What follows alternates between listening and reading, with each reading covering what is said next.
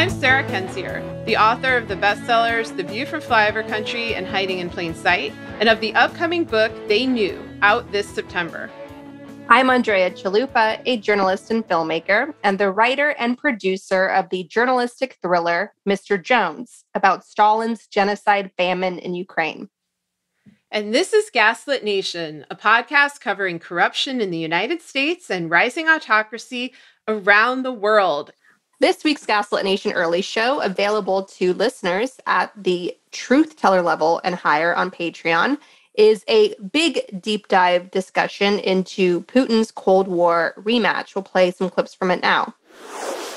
If you have any awareness of this situation, any understanding of the historical context and the present context, you know that this is a humanitarian catastrophe. You know that Russia has historically been an imperialist power, a colonialist power, and they took Crimea, and before that, Russia had made similar incursions in Georgia, constantly trying to reclaim territory that is not theirs. Like, if you oppose imperialism when the United States is doing it, or war, like, for example, if you oppose the war in Iraq, which you should have, if you oppose what Israel does to the Palestinians, if you oppose what China does to the Uyghurs, I could go on and on. This is the same thing, only it's also wrapped up in this broad, deeply corrupt alliance of oligarchs, plutocrats, transnational organized crime, which is deeply immersed in white-collar crime. The reason I'm saying this is actually not to call people out, not to bitch people out, but to encourage them to look at it this way. Because I think that there is solidarity among, a great number of very frustrated Americans, frustrated Ukrainians, frustrated Russians, anybody who has had to deal with these abuses of power from a military-industrial complex, from, corrupt actors, from the people who have caused incredible income inequality, hoarding of wealth, hoarding of opportunities. If you oppose that, if you oppose those sorts of actions, you should oppose what the Kremlin is doing, and you should oppose what American backers of the Kremlin are doing, which tend to be, again, big corporations, incredibly greedy, corrupt people. If Putin goes deeper into Ukraine, he's going to send more refugees into Europe, which is going to inflame the far-right anti-immigration parties that the Kremlin props up across Europe, both financially and with disinformation and propaganda support. And we also answer questions from our listeners at the Democracy Defender level and higher. So sign up today to get access to all that and help support the show. We have a special episode today with a special guest. Back in June 2021, we did a Gaslit Nation episode called Voter Suppression Emergency, where we interviewed election integrity expert Ari Berman.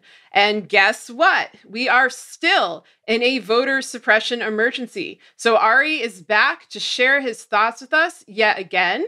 Ari Berman is a writer for Mother Jones who closely documents dark money, voter suppression, and the ever-changing laws that GOP legislatures are using and abusing to hijack our democracy. Ari has long followed the power struggle for progressive values and democracy in Washington. His books include Give Us the Ballot, The Modern Struggle for Voting Rights in America, and Herding Donkeys, The Fight to Rebuild the Democratic Party and Reshape American Politics. So welcome back to Gaslit Nation. Hey guys, thank you for having me back. It feels like the voter suppression emergency has now turned into a voter suppression apocalypse, but I'm sure we will get into all of it soon. Well, actually, you know what? Go on, because I was going to ask you, we spoke to you, what is it, January, 6 months ago, half a year ago. What's your lay of the land here? Like, what's changed since we've talked to you? Has anything in particular surprised or disappointed you? Where are we going from here? Yeah, well, so if we talked in the summer of 2021, I mean, at that point, a number of states had already passed laws to make it harder to vote. And since then, more states have passed laws to make it harder to vote. So basically, if you look at what happened in 2021, 19 states passed 34 new laws, making it more difficult to vote, which was really unprecedented.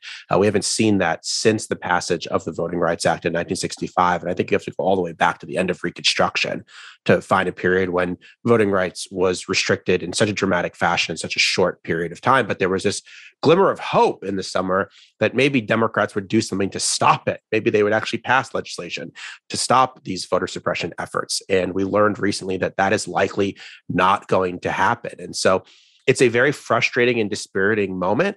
I feel like there was this really once in a generation opportunity to protect voting rights that Democrats had with their very narrow majorities in Washington. And basically because of 2 senators, it's not going to happen. Of course, it's 52 senators if you include the 50 Republicans that voted against the voting rights bills, but it really is 2 Democratic senators, Manchin and Sinema, that blocked it from happening. And when I was thinking about when you're talking about your intro about corruption, rising corruption and autocracy around the world, I'm just thinking this is a story about corruption and autocracy in Washington, about 2 people that decided to protect dark money. And really, essentially what Manchin and Sinema did is they prioritized the rights of the Republican minority over the rights of minority voters. And they prioritized dark money and big money influence over making sure that everyone has the chance to vote. Yeah, absolutely. I know, Andrea, you probably want to get into Sinema because I'd like to break these folks down one by one. So go ahead with your Sinema questions. Yeah, so we've been covering both Manchin and Sinema a lot on this show, and we did an early episode, in the year of 2021, saying Joe Manchin gaslights America. Like, we saw all this coming, that they couldn't be trusted, and so. And in terms of where we go next with these guys, there was a local news reporter in Arizona who covers local government there, who was telling MSNBC that his sources close to Sinema are telling him that she has her eye on a bigger prize, which is 2024, either as a presidential run or a VP run, but she wants all of it. Like, she's going big in 2024. And it seems like that would certainly be the case. We've outlined reasons why on our show. And also because the Democratic Party is openly declaring war on her, right? You have Voto Latino saying they're going to primary her. She's been censored by the Arizona Democrats. You have all of these abortion healthcare groups pulling their endorsements. And so the writing's on the wall for her. And so what do you think in terms of that? Do you think it's headed there that Sinema might not run for re-election in 2024? Do you think she might switch parties before 2024, which could tip the balance of power in Congress? Do you think she would, and if she were to do that, could you see her going independent because she's the quirky girl of the Congress? Or do you see her being a full-blown Republican? And I think her political career is over. I think she ended her political career when she prioritized the filibuster over protecting voting rights. And here's why. There's no way she's going to win another Democratic primary in Arizona. They have already found some good people to challenge her, either members of Congress or other members of the state legislature. Someone's going to step up and challenge her. So I don't think there's any way she wins another Democratic primary. I don't think she wins a Republican primary, though, either. If you look at who is running in the Republican Party right now in Arizona, it's QAnon insurrectionist types. They're not going to vote for her. She's way too moderate for the insurrectionists. And so what is she going to do? She's going to somehow win an independent ticket, get enough votes from Democrats and Republicans in a 2-party system to become an independent. And I guess anything is possible, but that seems very unlikely to me. It seems like there's really no place for her in the Democratic Party anymore. And I don't think there's any place for her in the Republican Party. I think she's a useful idiot for Republicans. I think they like her to vote against Democratic bills, but I think ultimately they want a Republican in Arizona. They don't want Kyrsten Sinema. And so I don't see how she recovers from this. I think the idea that she's going to run for president is completely laughable. She has no qualifications to run for president. She has no personality to run for president. She doesn't even hold town halls in Arizona. How would she ever deal with the scrutiny that comes with running for president? So I think her career is over, and I don't know why she did it. If you're going to end your political career, wouldn't you want to end it fighting for voting rights, not preserving a relic of Jim Crow. It just honestly, nothing she does makes any kind of sense to me, both substantively or politically right now.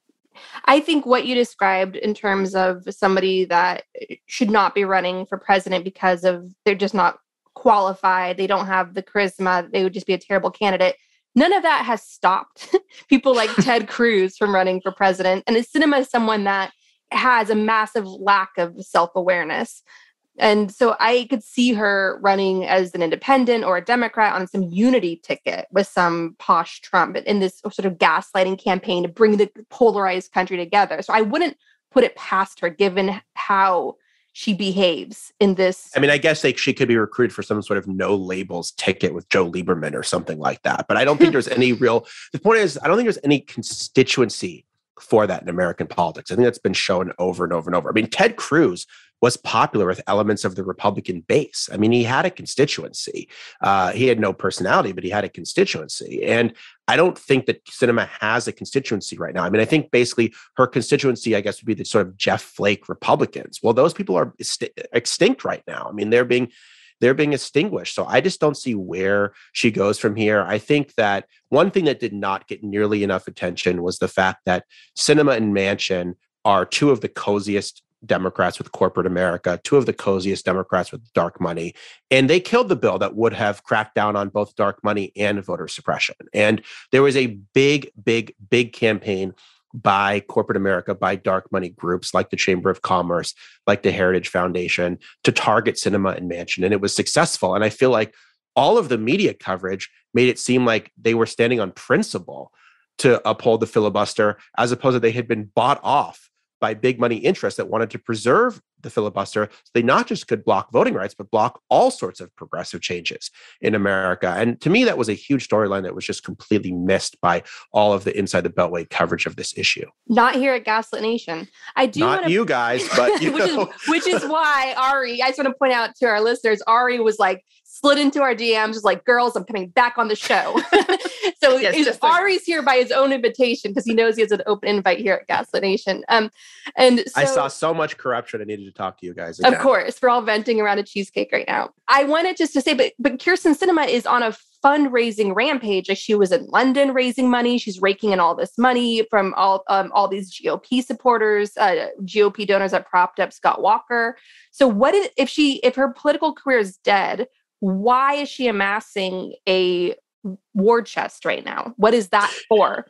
Well, I mean, probably to scare anyone away from challenging her, probably so she could try to run, if she decides to run in another Democratic primary, which again, I see as unlikely, she can try to run a scorched earth campaign against who that person is, or if she runs as an independent, I think she fancies herself another John McCain, even though she's never shown any of the political courage that John McCain ever did, that she will have the resources to be able to do it. And of course, corporate America loves her because they go to her and Manchin to kill any kind of progressive change in this country. And so, I mean, she has now branded herself this way. The branding is very strange to me, though, because unlike Manchin, who represents a state that Biden lost by 40 points, Biden won Arizona, Mark Kelly won Arizona. Arizona is a competitive state. And so I don't know.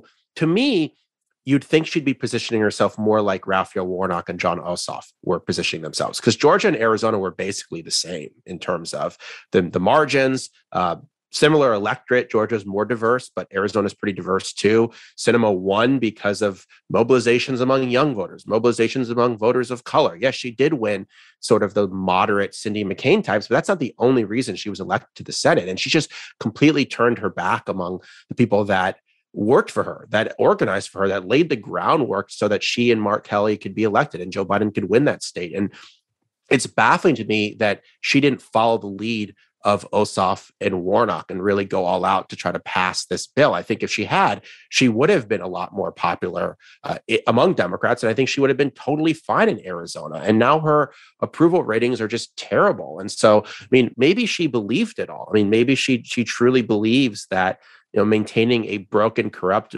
voter suppression status quo is the best thing for America.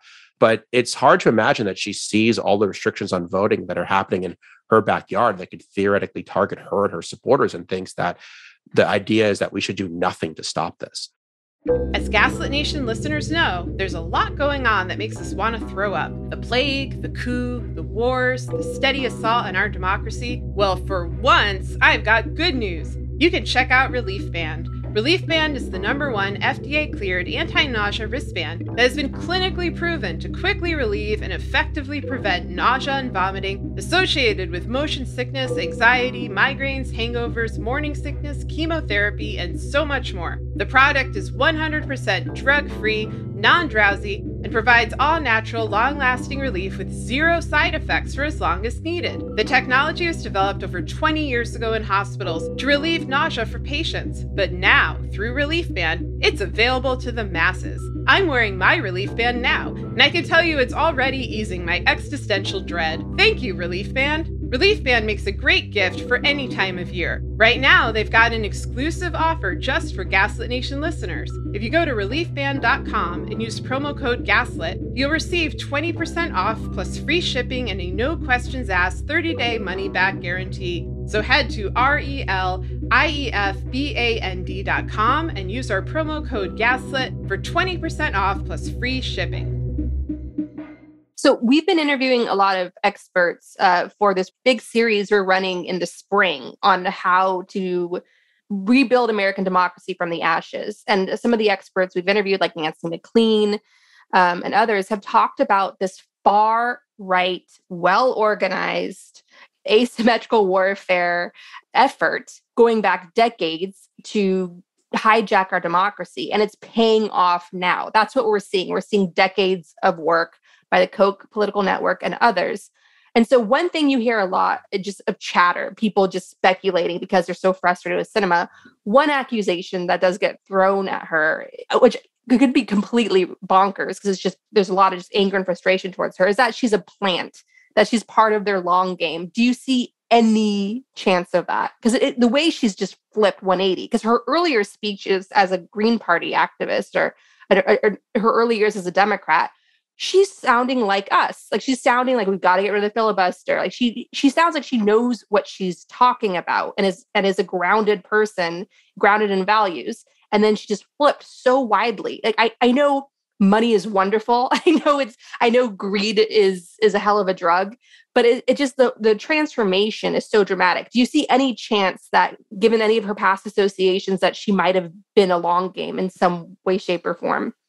I don't know. I mean, I don't know what her motivations are. It's very hard to decode them, given how she just seems to be self-destructing politically right now. I think that if you look at her career, I think basically she realized that she was never going to get elected as a Green Party organizer in Arizona. And I think so she positioned herself as a blue dog in the House. So, I mean, if you paid attention to her record in the House, what she's doing in the Senate is not that surprising.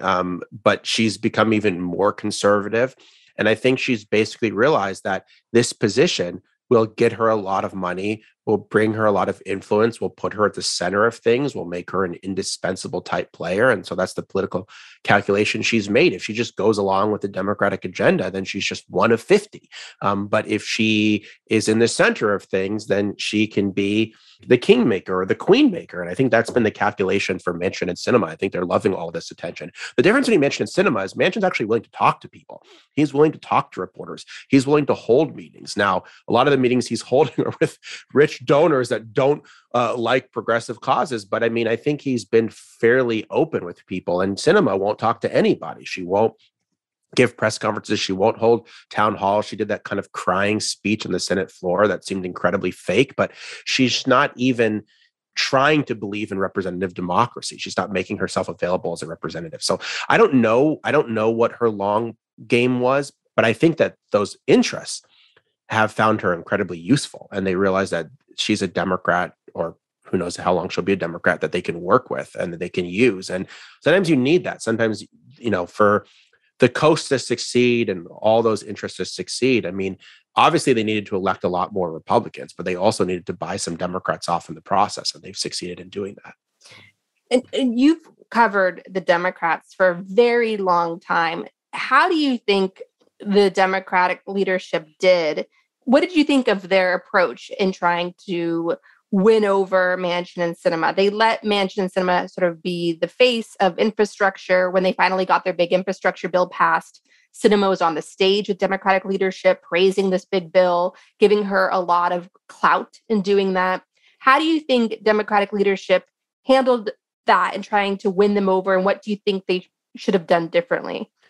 I think it was too much of an inside strategy on both Build Back Better and on voting rights. I think the idea was, let's cater to Manchin and Sinema behind closed doors. Let's give them everything they want and they'll come around. And they didn't.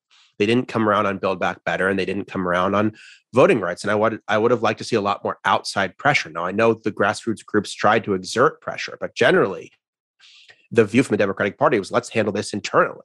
Don't be too aggressive with them. We might lose them on key votes. They might leave the party. Well, in the end, you lost them on the key votes anyway. And I would have liked to see Biden exert more pressure on them as well. Biden's position on calling for changes to the filibuster was always, if I call for changes on the filibuster, I'm going to lose these guys on Build Back Better. Well, he lost them on Build Back Better. So I think that the president should have been out there much earlier talking about the threats that voters face, talking about how to overcome them, and talking about not just the Republicans, but the Democrats that might have been standing in the way, and put more pressure on them. Because I think ultimately, Manchin and Sinema were able to dictate the agenda rather than the other way around. And some of that's inevitable. And some of that's inevitable in the 50-50 Senate, that this is just going to happen. And maybe everyone's expectations were raised too high. But the fact is, if you're going to make this a priority, and the Democrats' voting rights bill was the first bill they introduced at the beginning of the Congress. I mean, if you're going to make this your priority, you have to do everything you can to try to pass it. And instead, it just seems like they let Manchin and Sinema dictate the terms of the debate, as opposed to really exerting the kind of pressure on them that might have made them feel like they had no choice, but ultimately to go along with what the party wanted. So maybe it was unwinnable. I mean, there's lots of indications that Manchin and Sinema were never going to move on this issue. But the question is, did they feel the ultimate amount of pressure that they could have? And I think the answer is no. Well, and also it seems that they, in the process of trying to court Manchin and Sinema and bend to their, imagined whims, they have lost a core constituency, or at least are at risk of losing it, which is all of the volunteers that turned out for the 2020 election, and especially the volunteers that flipped Georgia blue and got Ossoff and Warnock in. And we've seen their, understandable frustration recently, like when Biden and Harris flew to Georgia, and those activists did not want to meet with them because they were tired of empty rhetoric. They want to see action. We also saw, Stacey Abrams said she had a scheduling conflict, but it seemed noticeable that she wasn't there. And I think that this is in response to what you were just saying, that Biden and Harris also have refused to, apply pressure. They've acted as sycophants to people who are destroying the democratic process. Like, what is going to happen now? Because, obviously people will continue to fight for voting rights, but they don't seem to have the backing of this administration. And I think especially younger voters, new voters from 2020 are going to look at this whole process and be like, what's the point? You've abandoned us in our time of need and you didn't fulfill your promises. Like, where do you see that going on the grassroots level? Yeah, and I think that the voting rights groups and the activists and the organizers, they liked what Biden said in Georgia, but they wanted him to say it much earlier and make it much more of a priority and make it one of the top priorities of his administration. And, Biden's been going all around the country talking about infrastructure. But if you look at, he's basically given 2 speeches about voting rights, one in Philadelphia over the summer and one in Georgia right before they were going to vote on this bill. He's not gone on a democracy tour. He has not made protecting American democracy the central organizing principle of his presidency in a way that Republicans have made voter suppression the central organizing principle of their party. And so there's been an asymmetric warfare in terms of tactics, but also just in terms of priorities, that basically what Republicans did is they used the insurrection as a rallying cry for an insurrection through other means, so that they don't need to do another insurrection because they're going to rig the election on the front end or the back end in 2022 and 2024. And Democrats have not shown the same kind of urgency to protect American democracy until this last-ditch effort in the last few weeks. And that was not enough in terms of laying the groundwork for this. So I understand why people are frustrated. I don't think the answer is to give up, though. I think the answer is to fight harder and figure out what other strategies you need. I mean, one thing that's pretty obvious to me is there were 48 Senate Democrats that were willing to change the Senate rules to pass voting rights legislation. And so the question is, can you get two more in there that are willing to do it? So Manchin and Sinema no longer hold all the cards. I mean, so I think that's something to really think about in Senate races in Pennsylvania and Wisconsin and other states where Democrats have a shot at winning, and elected people have already pledged to change the Senate rules and to weaken or eliminate the filibuster, which I think is really important. And then I think what we really need is a mass mobilization for democracy at the state and local level. Because what's happening in 2020 is so many people showed up to be poll workers and election officials, to volunteer for campaigns or grassroots efforts. And a lot of people went back to their lives after the 2020 election. I understand it. We're still in a pandemic. It was a very exhausting election. But the problem is the insurrectionists have filled the void.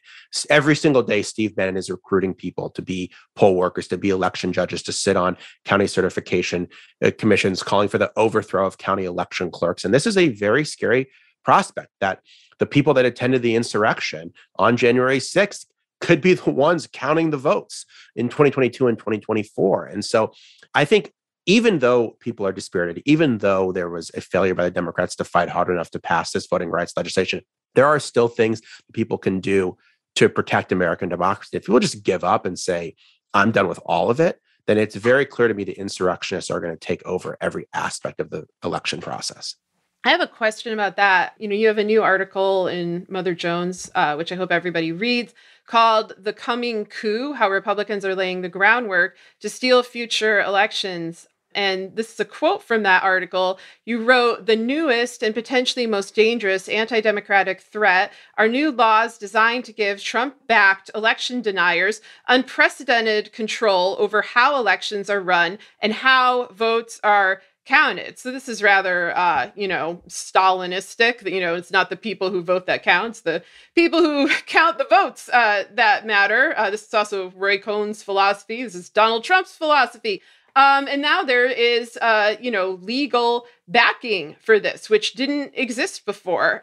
Can you get into that, like how these GOP state legislatures are going to handle ballots? What kind of plans Bannon and other insurrectionists have for controlling this election in 2022 and 2024 and so forth? Yeah, absolutely. And to me, this election subversion is the scariest part of the whole voter suppression process, because it's all kind of the ultimate voter suppression efforts. When even if you're overcome the barriers of the ballot box, if your vote is then thrown out by partisan actors, I mean, that's really, really difficult to overcome. And I'll just give an example of how it's working in Georgia, for example. Georgia, of course, was the state where Donald Trump tried to overturn the election, where he told the Secretary of State to find 11,780 votes to nullify Joe Biden's victory. And then in Georgia, what happened is the legislature removed the Secretary of State who stood up to Trump as a chair and voting member of the state election board. The gerrymandered legislature instead gets to appoint a majority of the state election board. The state election board, in turn, has the ability to take over county election boards that it views as underperforming. So they might take over the election board in Fulton County in Atlanta, the most Democratic county in the state, where the Trump campaign spread all these conspiracy theories in 2020 about suitcases of ballots being counted after poll monitors had left. And then also what's happening is local boards of election are being disbanded in Georgia. Bipartisan boards are being disbanded and they're being replaced with all Republican boards. And not only that, but there's another part of the Georgia law that says that there can be unlimited challenges to voter eligibility. Right-wing groups did this in 2021. They challenged the eligibility of all of these voters in the Senate runoff elections. And ultimately, those challenges were unsuccessful. But now, basically, the State Board of Elections said, you have to hear all these challenges within 10 days, or you can be sanctioned by us. So there could be all of these challenges to voter eligibility heard by all of these partisan boards, and that could lead to elections not being certified or votes being thrown out for Democratic candidates. And so that's how the laws are changing. And there's also who is running for these kind of positions.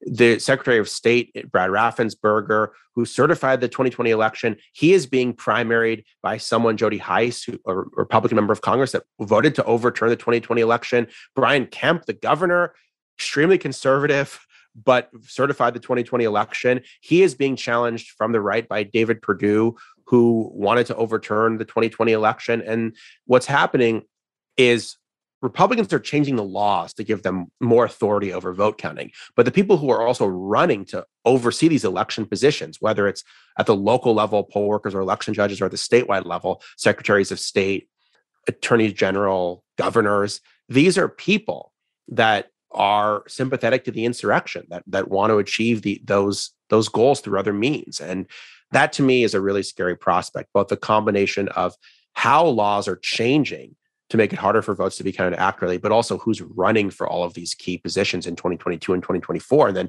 if they get elected in 2022, what are they going to do with that power? I mean, they're running for these positions for a reason. I think they're running for these positions to effectuate an outcome like Trump wanted in 2020, but ultimately failed to secure.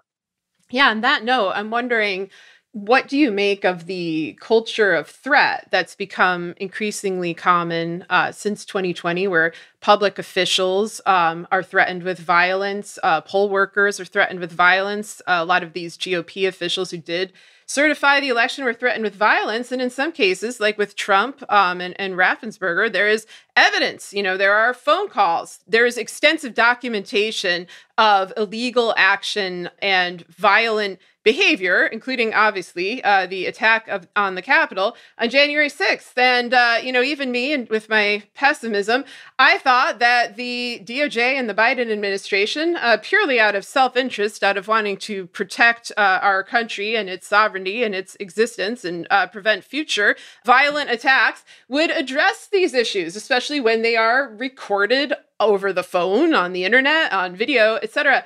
What do you make of the lack of action toward, those who've perpetrated these publicly documented threats to elected officials and election workers? Yeah, it's baffling because you'd think that preventing the guy that inspired an insurrection and tried to overturn an election from ever being in that position again would be the top priority of the US government. I mean, that would seem to be the number one priority in a free and fair election in a democracy, was to try to prevent the guy that tried to overthrow American democracy from being able to do it again. And far from preventing him from doing it, his side is winning. I mean, the insurrectionists are winning right now, this battle to control American democracy and to subvert American democracy. And I think that the kind of things you're seeing at the local level, pushing out election officials, poll workers, and replacing them with insurrectionists, I mean, that is the playbook that you guys have studied in authoritarian countries all across the world. I mean, it's not quite as bad as receiving a horse's head in your bed, a la The Godfather. But I mean, it's pretty similar in terms of the kind of tactics they're using to just make life so miserable for people that just want to conduct free and fair elections, that they no longer want to do it. And then the insurrectionists fill the void. And so I think this battle has to be fought at the federal level, but I think this battle also has to be fought at the state and local level as well. Obviously, they're now impaneling a grand jury in Georgia to look into what Trump did.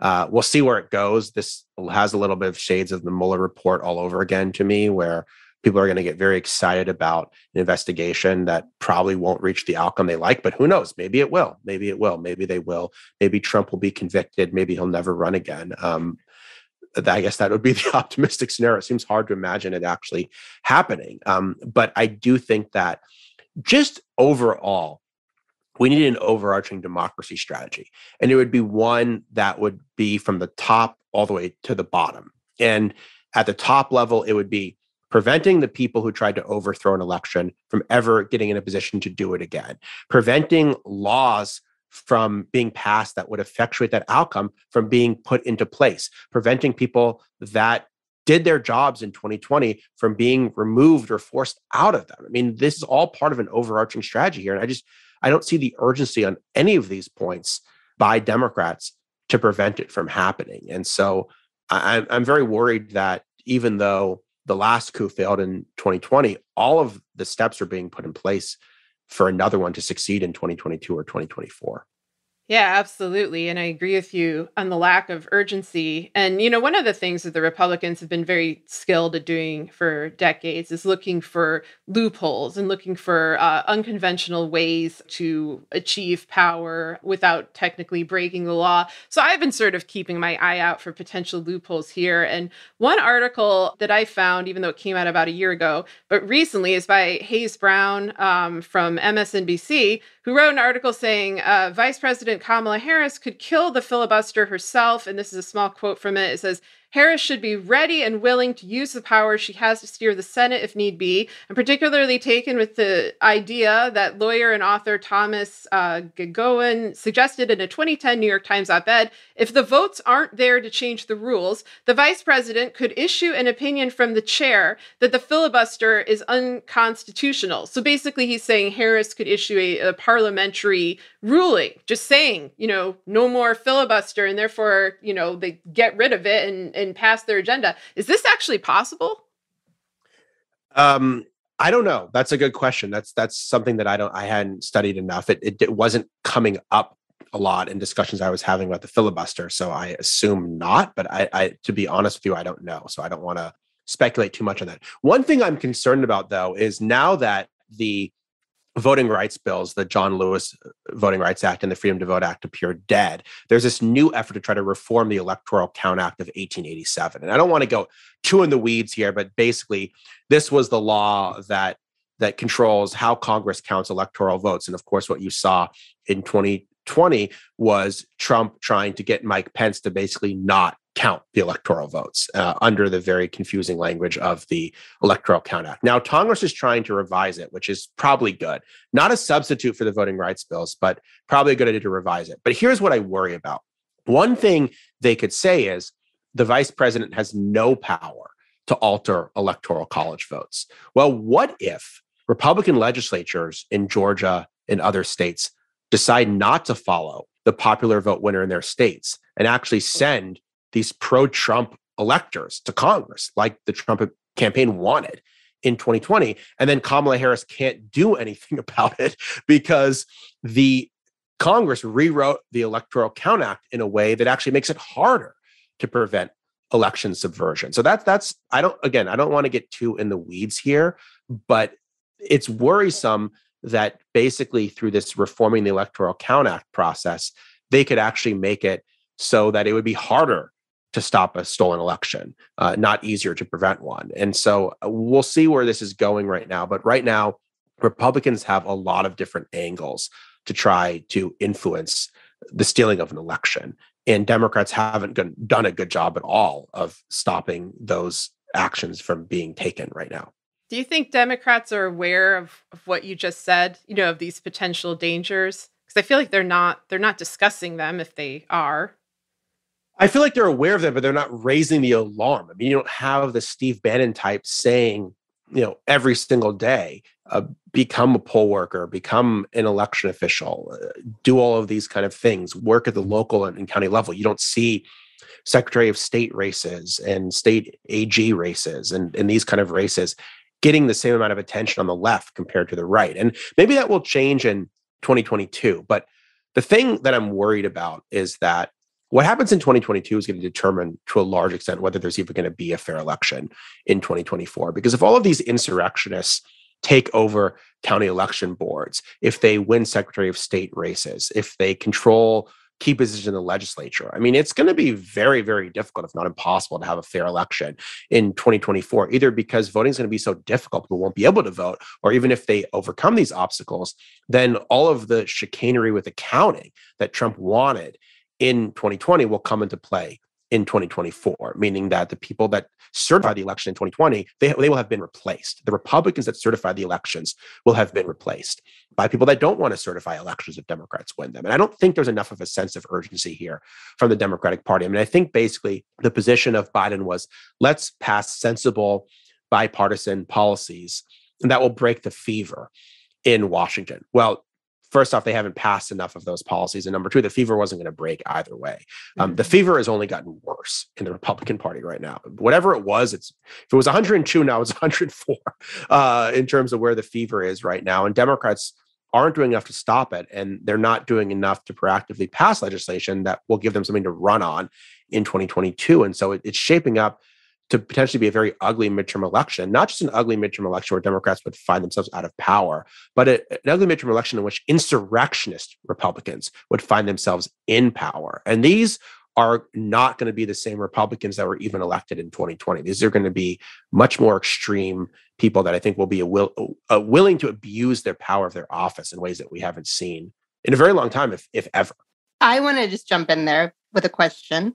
First, I want to make a point on the parliamentarian vice president solution. And obviously, if Kamala Harris came into the Senate and said, there's no more filibuster, you would have Manchin and Sinema withholding their votes or voting no or voting present to protect the filibuster on their principled stand of protecting minority rights, right? So that solution is a non-solution. The second thing is I wanted to ask, you've been covering Democrats for a very long time. Do you see any strategy at all that they're going to try to protect their party from any future cinemas? Meaning, where's the Koch political network money going now? Where's the U.S. Chamber of Commerce money going now? Like, which members of Congress could be co-opted next? So if the grassroots are being depended on to protect our democracy by voting in overwhelming numbers and waiting in long lines for hours, and yet we're bringing in people to Congress who are being bought off, like, why can't the Democrats weed out those members from their party? Like, why can't they be vigilant and say, if you accept money from the U.S. Chamber, you're gone? That kind of gets at why some of the dark money stuff was in the Freedom to Vote Act in the first place, because it has bipartisan influence. And I mean, the idea that the Republicans are the only ones that are bought off by corporate America is clearly not true. And I've thought for a long time that the way our campaign finance system works, the way our elections are run, just incentivizes corruption. And I mean, the dark money stuff in the Freedom to Vote Act was a good start, but it didn't go nearly far enough. And we have a series of harmful Supreme Court decisions, not just Citizens United, but this whole idea that money is speech has just opened up a huge door to political corruption that is very, very difficult to unwind in both parties. To the point I made earlier, I mean, I think that's one reason why it's important to elect more Democrats. I mean, when Harry Reid changed the Senate rules so that they could actually appoint Barack Obama's judges, they had 55 Democratic senators. They didn't have 50. They lost 3 Democrats, one of whom was Joe Manchin. So there would have never been any kind of rule change if there had been 53 senators instead of 55. And so it's very, very difficult to do things with 50-50 majorities. And I think people got their expectations raised because Democrats did control Washington, but they controlled Washington on such a marginal extent when you consider that Manchin and Sinema were the people that you had to get through to pass anything. And they sort of fell in line early on with the coronavirus relief package, and they negotiated an infrastructure bill that honestly could have been signed by Ronald Reagan or Richard Nixon or any Republican president. There wasn't anything particularly progressive about it. But when it came time to actually do big, bold things, they stood in the way. And I think that's the problem with having 50 Democrats. And so I think one of the solutions here is to try to elect more Democrats. But it's hard to elect more Democrats when the Democratic Party doesn't seem to have a message that responds to people's needs and doesn't have a message that democracy is under threat and we're going to protect it. And that, to me, is the problem here. One of the solutions, not the only solution, is to elect more Democrats. But the people that are killing the Democratic agenda are making it a lot harder to do that, because how can Raphael Warnock or Mark Kelly go back home and say, reelect me, when Sinema and Manchin have just pulled the rug out from under them? And so that's the conundrum that they face right now. And it's not an easy one to get around. So there's a lot of incredible grassroots organizations that support Democrats. There are a lot of dynamic Democratic leaders. So where is this vacuum of power coming from in the Democratic Party in terms of their abysmal messaging? Is it because it's the same people that have been in the system for so long and they just have this racket of loyalty of who gets the big contracts for running campaigns and being consultants and so forth, that they're just become so complacent? What's the sort of surgical move here to remove whatever's standing in the way from taking advantage of all the great talent that is out there in the grassroots movement, on the Democratic Party side? What's standing in the way of that? Well, I mean, we need more Warnocks and fewer Manchins. I mean, that's really what it is. I mean, you look at someone like Reverend Warnock. I mean, he was a preacher. He was an organizer. He was not a politician. And I think that's one reason why he's so refreshing and why he's so elegant is because he hasn't played that same kind of political game his entire life compared to someone like Joe Manchin, who's just been a lackey of the coal interests and a product of the corrupt West Virginia political machine for so many years. And I think that there's a way to rise through the ladder in both parties, and it usually is the people that check all the boxes on their resumes, that are able to be the best fundraisers, that do all those kind of things, and ultimately that doesn't appeal to a lot of people. I think that's why people are cynical about the political process, and I think they feel like that both parties are kind of bought off here, and I mean, and it's hard to argue with that when you see some of the results right now, and so.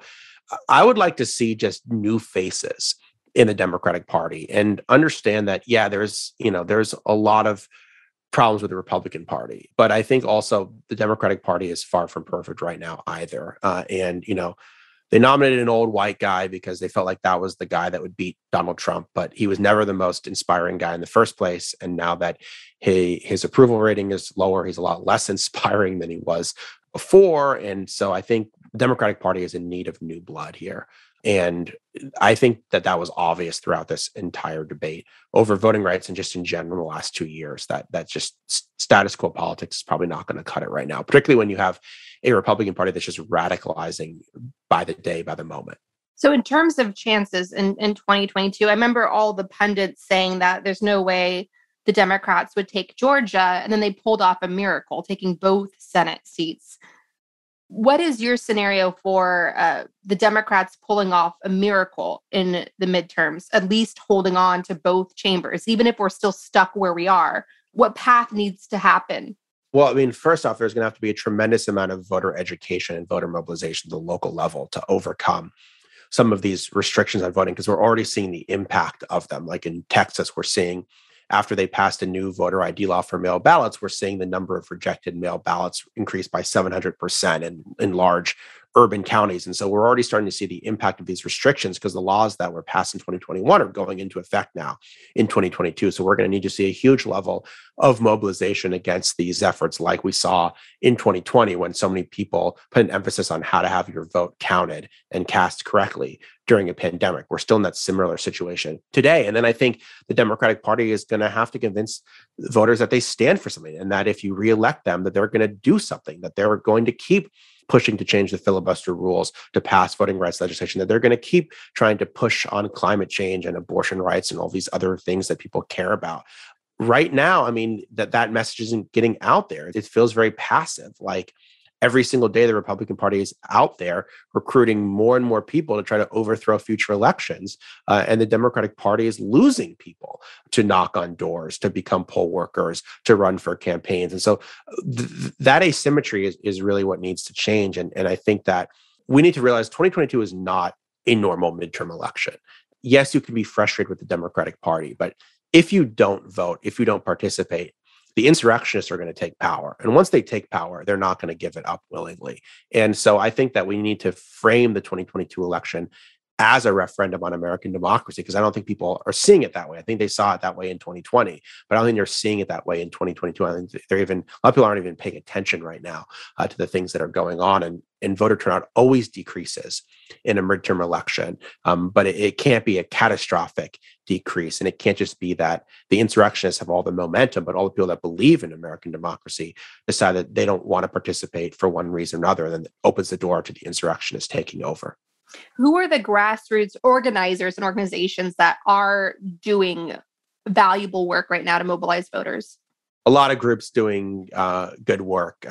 In the southern states, Black Voters Matter is a great organization. There's lots of groups that are doing voter protection work, like the Lawyers Committee for Civil Rights. There's groups that have been working, in places like Georgia, like the New Georgia Project, groups that are working in Arizona, like Lucha, that have been organizing for a long time. So there's a lot of groups that are out there. And I think that if you're frustrated with the Democratic Party, work at the grassroots level. You don't have to work for Democrats. You can work for groups that believe in American democracy, and you can support it that way, because these groups have been fighting the good fight. They're not the ones to blame here for what's happening. They're doing everything they can to try to protect voting rights, to try to mobilize voters. It's just that they really needed this federal legislation to get them over the hump, because basically that would have been a huge asset. All of these laws that would have made it easier to vote, that would have stopped election subversion, would have made it so much easier to organize voters. And now it's state by state. It's a long, hard slog. It's not unprecedented. It's what we've been dealing with for the last decade. But nonetheless, it is difficult to fight these battles county by county, state by state, locality after locality. But that's where we're at right now. And so I think that people just need to dig in and realize that, the solution is not going to happen overnight. But not participating in 2022 will make it so much harder to fight for democracy in 2024 or in the future. So, final question. Biden did pass some executive orders last time we spoke to protect voting rights. Do those matter? Do they all come down to state level enforcement? There's a limited amount that the federal government can do when it comes to voting. And we've seen some executive orders by Biden, but it sort of tinkers around the edges. The Justice Department has litigated in certain states. They've sued Georgia. They've sued Texas. I would like them to file more lawsuits. Now, the problem is those lawsuits are going before conservative-dominated courts, including ultimately the Supreme Court. So this is one of these areas where we might disagree, but I understand why they've been cautious, because whatever lawsuit you file is going straight up to John Roberts, Brett Kavanaugh, and Amy Coney Barrett, and unlikely to achieve a good outcome. But there's still things the Justice Department can do outside of litigation to prevent voter intimidation, to enforce what remains of the Voting Rights Act. And so I'd like them to use those tools. There's obviously been lots of litigation filed at the local level as well. But there's not one thing that you need to do now. You need to do everything right now. You need to use the power of the presidency. You need to use the power of the Justice Department. You need to use all of the tools available at the state and local level to defend American democracy. The federal legislation would have by far have been the most effective way to combat these voter suppression efforts. That's why it was such a big push by Senate Democrats to pass these things, because it would have done so much to stop these kind of efforts. But failing that, it really is kind of an all of the above approach. And it's not something that's going to succeed overnight, but it takes a lot of pushing and a lot of hard work to try to protect voting rights. And that's where we're at right now. And I just hope that it succeeds.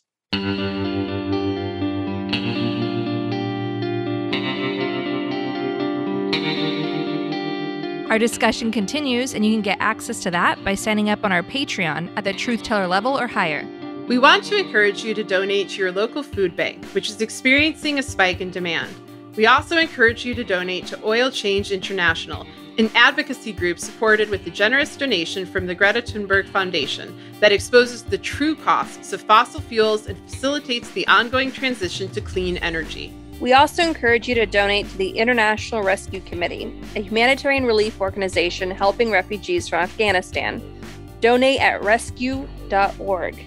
And if you want to help critically endangered orangutans already under pressure from the palm oil industry, donate to the Orangutan Project at theorangutanproject.org. Gaslit Nation is produced by Sarah Kenzier and Andrea Chalupa. If you like what we do, leave us a review on iTunes. It helps us reach more listeners. And check out our Patreon. It keeps us going. You can also subscribe on YouTube. Our production managers are Nicholas Torres and Carlin Daigle. Our episodes are edited by Nicholas Torres, and our Patreon exclusive content is edited by Carlin Daigle. Original music in Gaslit Nation is produced by David Whitehead, Martin Bissenberg, Nick Farr, Damian Arriaga, and Carlin Daigle. Our logo design was donated to us by Hamish Smith of the New York-based firm Order. Thank you so much, Hamish.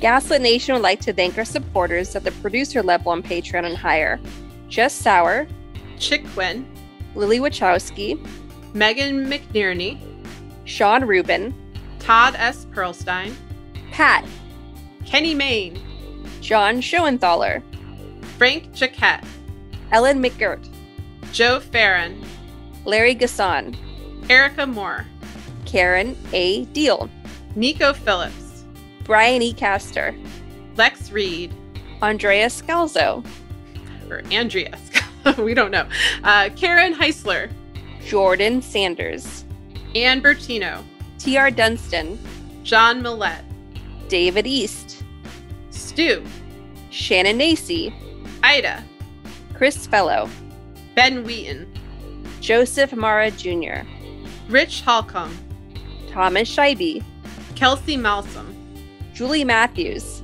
Meganopolis, Mark, Barbara Kittredge, Matthew Womack, Silas Frank, Sean Berg, Kristen Custer, Tracy Ash, Benjamin Galuza, Kat Gillis.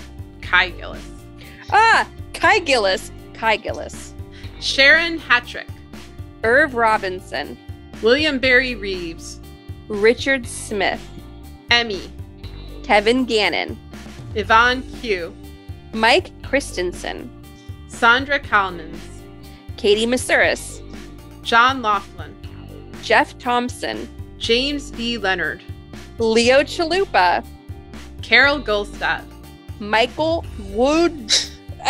My eyes are watery. Michael Woodridge. Crimer, no criming.